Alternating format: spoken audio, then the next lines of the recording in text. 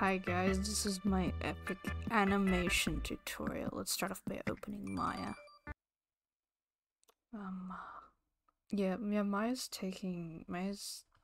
dead. What we're gonna do is we're gonna open firealpaca.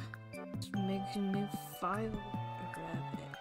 Here's our rabbit. It's a carrot. So we have a rabbit. And we want the rabbit's head to sit up. We think about it. This is you. Think about the rabbit. Then you draw the rabbit standing up. We can't see the rabbit behind the other rabbit. So we made the other layer a bit smaller, and then we line these up. That's okay. We got the rabbit, and he's standing up. Then we export the frames. We make sure we don't lose the frames. 2 rabbits. Rabbits exported as PNGs. Then we close. And we open Capcut, create a project, import. What did I put the rabbit?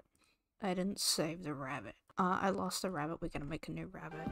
So you want to draw your rabbit, frame 1, screenshot the rabbit, and then we click on the screenshot and we save it. We screenshot the rabbit again. 2 rabbit drawings. You want to make sure that they're the exact same size, because if they're not, then it's gonna look weird when you put them on the timeline like this and they move. We want the rabbit to be the same size as the other rabbit. No.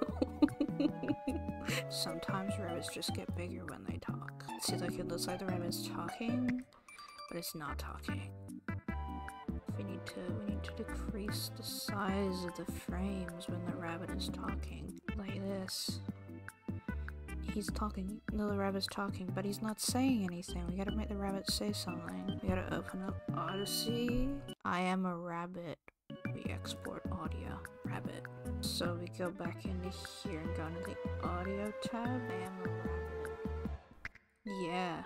And then we have our animation and we export it. And we export it. I am a rabbit. Yeah. So that's how you animate.